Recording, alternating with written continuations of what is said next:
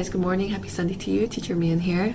Well, now you've had one full week of school already. I wonder how the week has been for you. I hope that it's been a positive and fun and really just enjoyable start to the school year.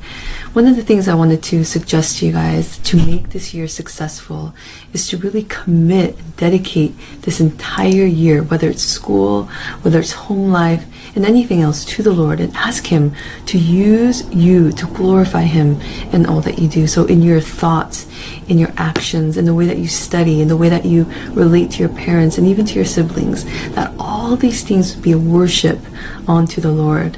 And He will give you the strength, and He will give you the ability and the power to do that for His glory and for your good. He's going to bless you in that. And so do that, try it, and see what the Lord does. So for now, let's go ahead and stand up. Let's do some body worship. Let's praise the Lord, and then we will see you right back here.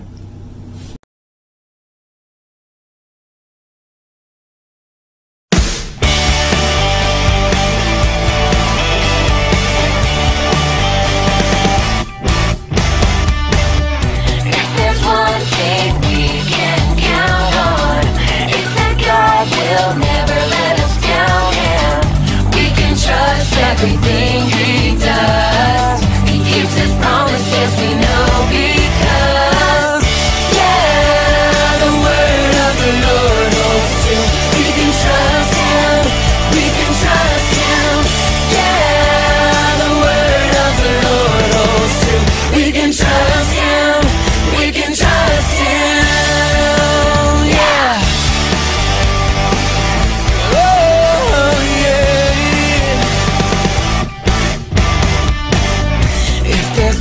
Thing we can count on, it's that God will never let us down, and we can trust everything He does. He keeps His promises, we know, because, yeah, the word of the Lord holds true.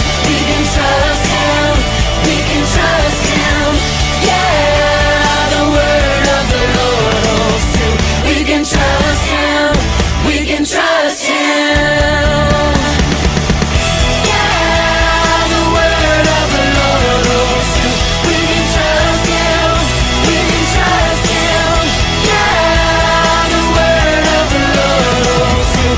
We can trust Him, we can trust Him, we can trust Him, we can trust Him.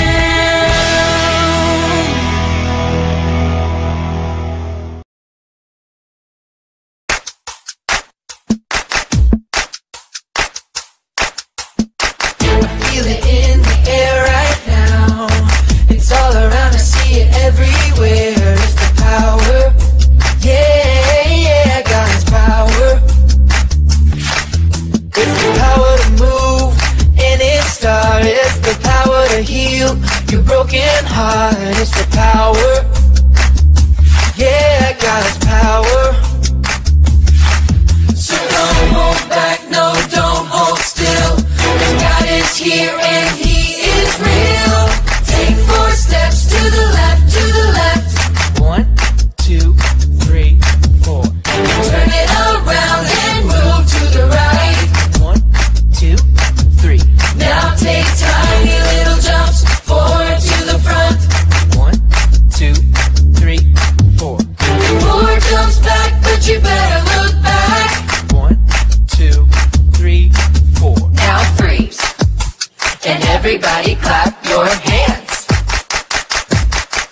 Now stop. I feel it in the air right now. It's all around, I see it everywhere. It's the power, yeah, yeah, God's power. It's the power to move any star. It's the power to heal your broken heart. It's the power, yeah, God's power.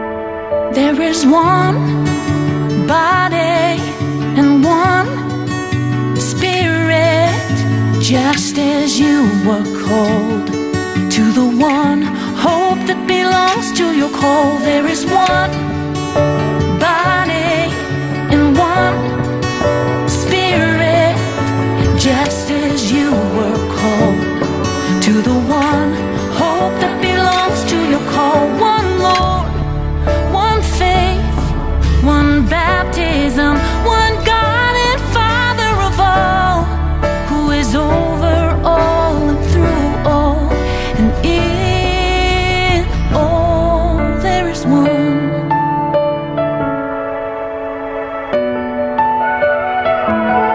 There is one body and one spirit, just as you were called to the one hope that belongs to your call.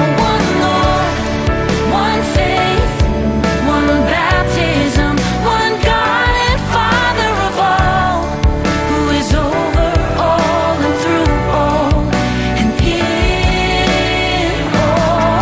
There is one.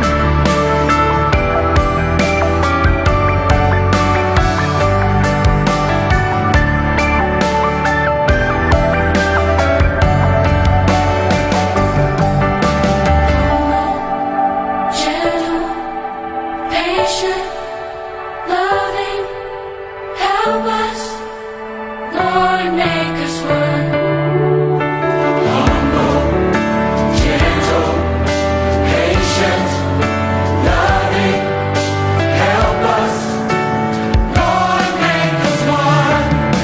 One Lord, one faith, one baptism, one God and Father of all.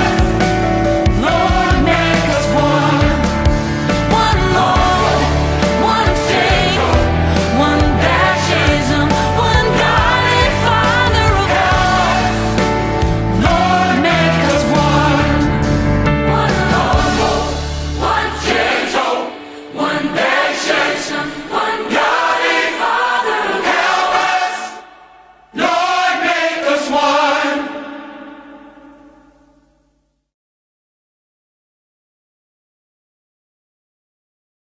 우리 아버지, 건강한 한 주를 보낼 수 있도록 지켜주셔서 감사합니다. 산불과 코로나로 힘든 생활을 하는 사람들을 많습니다. 그들을 위로해 주시고 용기 주시옵소서. 우리 구주 예수 그리스도의 이름으로 기도합니다. 아멘.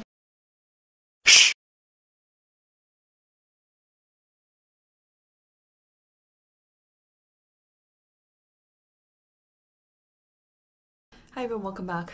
Well, if you're like me, you have never appreciated rain so much in your life. In all the years that I've lived here in Oregon, I've never seen anything quite like the wildfires and the smoke and the horrible air quality that we have experienced the last couple of weeks. And I'm just so thankful that God answered our prayers and that He sent rain. You know, I remember the moment that I first saw the lightning. I was putting Aaron and Emmy down to bed for the night, and we were in the dark, and I saw something flash, and I wasn't sure if it was just my eyes being tired or not. But then a few minutes later I saw it again, and there was more and more lightning, and then I saw through the skylight the lightning come through, and I started to hear the thunder, and I just started to say, thank you, God, thank you for your mercy. And there was a moment for me to worship God in the darkness of that room with my children next to me. You know, sometimes it's hard to understand why God does things a certain way and why He allows certain things to happen, like these wildfires. And maybe you've heard stories of people losing their homes and their businesses, people even losing their lives and really everything. But I've also heard stories of God doing amazing things through His people, through churches, through people that love Him, that are sharing and helping and feeding people and even taking them into their homes. And so even in the midst of all the horrible things that are going on, we continue to see God working. And so I pray that that encourages you and that really builds your trust in God's love and care for this world and for you and for me. And I believe that God is doing something, and the reason why He waited to even send rain was to make us more desperate for Him. That as we look to Him and as we wait for Him, and as we wait for His answer, we draw closer to Him, and we realize, God is who He says He is, and when He answers, we just kind of erupt in this worship and praise. So I pray that that is your response to Him as you see God moving and God answering prayers in the middle of all that is going on. Sometimes it's hard to understand what God is teaching us. And today we're also going to hear some stories about Jesus teaching hard things, hard lessons that many people really struggle to accept and to understand. When Jesus was on earth, He taught people about God and God's kingdom. And God's kingdom is anywhere and wherever God is ruling. So He is ruling over us now, but one day His kingdom will come fully when Jesus returns to the earth. So as you listen to today's story, think about our big picture question and answer, which is, how does God care for His creation? And the answer is that God loves and cares for His creation according to His perfect plan.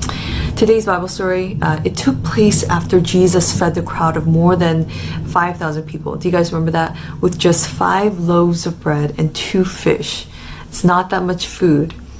And the people who had seen Jesus' disciples cross the sea, they knew that Jesus had stayed behind. And so when they found Jesus with His disciples on the other side, they were completely surprised and shocked. And they didn't realize that He had walked on water to meet His disciples in the middle of the night.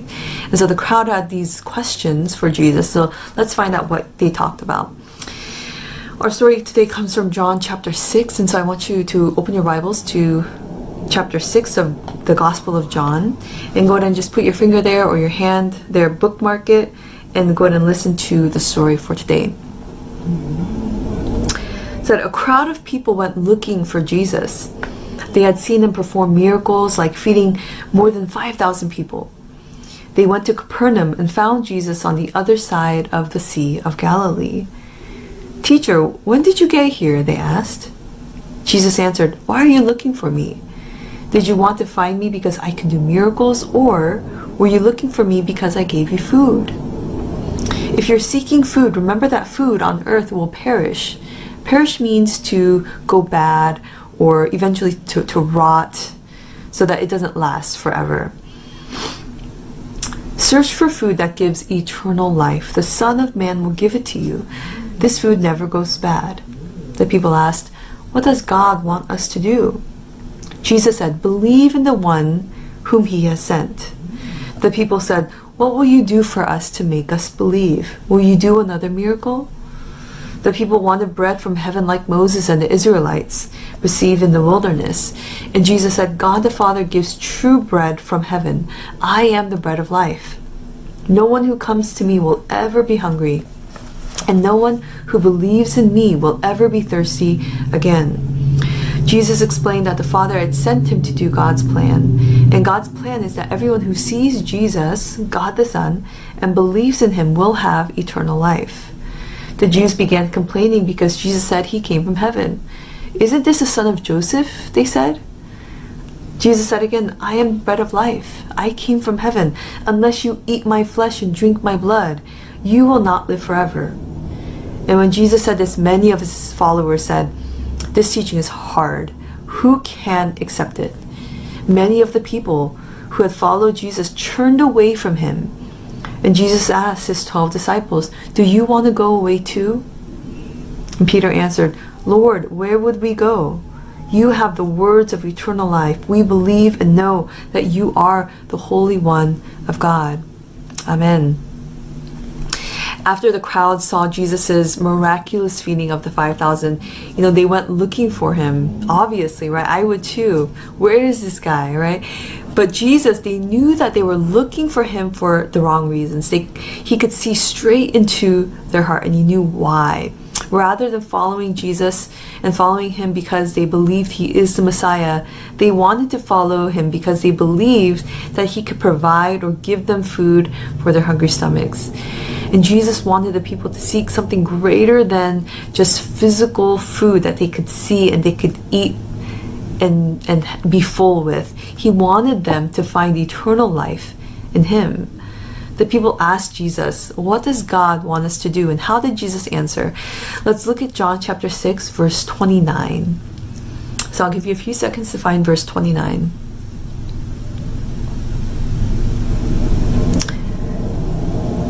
In verse 29, it says, Jesus told them, this is the work, the only work God wants from you. Believe in the one he has sent. People don't need to do anything to earn eternal life. They only need to believe in Jesus, God's Son. And that goes for you and that goes for me. When we trust in him, he gives us the free gift of salvation, forgiveness from our sins, and life with God forever. You know, the people had a hard time believing that this Jesus who grew up in Nazareth as Joseph's son, that he was actually the Son of God who had come from heaven. So many people misunderstood Jesus' teaching, and they didn't agree with everything that he taught. What did Jesus say that caused many people to turn away from him? And we find that in John chapter 6, verses 53 and 60. So go ahead and scroll down from 29 to verse 53. I'll give you a few seconds. So in 53 it says, so Jesus said again, I tell you the truth, unless you eat the flesh of the Son of Man and drink his blood, you cannot have eternal life within you. And in verse 60, it says, many of his disciples said, this is very hard to understand. How can anyone accept it? And Jesus said to his followers that they needed to eat his flesh and drink his blood in order to have eternal life. Is that what Jesus really meant? Did he want people to eat his body? What do you guys think? The people did not know what was going to happen to Jesus. Jesus was going to give his body by dying on the cross for our sins, and he was going to shed his own blood to rescue people from sin and death. And that's what Jesus was talking about. You have to eat my flesh and drink my blood. Is that you have to receive these things from me. You have to be willing to believe that I did this for you. And so we eat and drink when we take the Lord's Supper by trusting in Jesus' death and resurrection. He wasn't saying you need to eat my body, but he was saying you need to receive what I'm giving to you. You need to receive my forgiveness through the body, my body on the cross, and the shedding of my blood that gives you forgiveness of your sins. And so what is the Christ connection here? Jesus wanted to do more than just fill people's stomachs. He doesn't just want to make us not hungry. He wanted to give us true life. He wanted to give these people true life. So Jesus' teachings were hard to understand. When Jesus talked about his flesh and his blood, he was talking about his death and his resurrection. And so when we trust in Jesus, he gives us the gift of eternal life. God sent Jesus into the world at just the right time. And Jesus came to rescue people like you and me from our sins. And this is good news. Jesus rules as king over creation, and he wants everyone to turn away from their sin and turn to him. And so just a review of our big picture question: how does God care for his creation? He loves and cares, or he loves and rules over his creation according to his perfect plan. So let's stop and let's pray. And let's thank God for this incredible gift of the person of Jesus. God, we see in the Bible that people had a hard time believing and accepting this lesson from Jesus. And Lord, we confess that sometimes it's hard for us to believe. It's hard for us to accept all your teachings.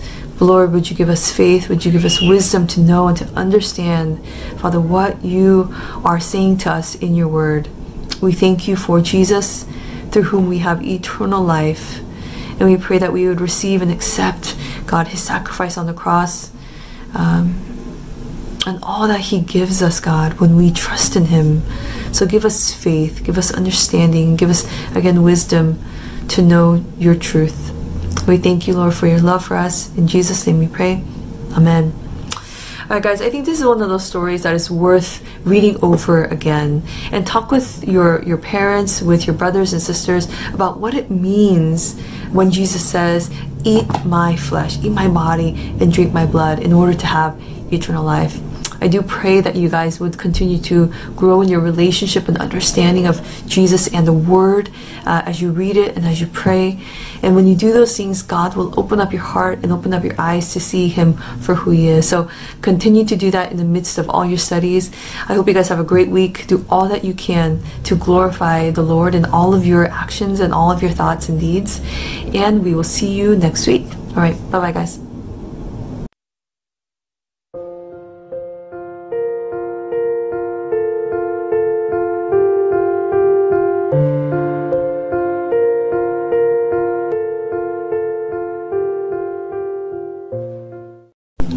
Please join me for praying for the offering.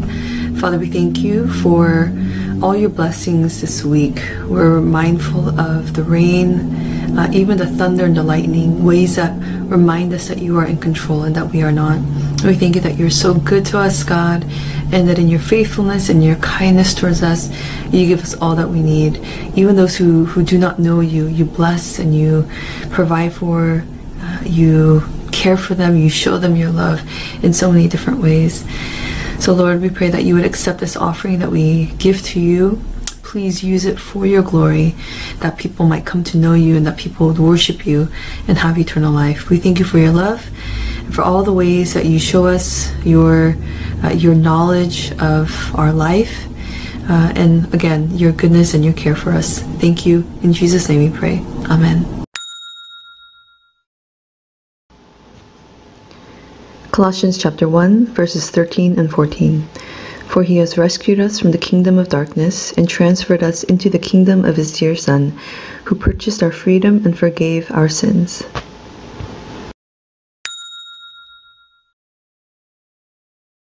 Our Father in heaven, hallowed be your name. Your kingdom come, your will be done on earth as it is in heaven. Give us this day our daily bread. Forgive us our debts as we also have forgiven our debtors. And lead us not into temptation, but deliver us from the evil one. For yours is the kingdom and the power and the glory forever and ever. Amen.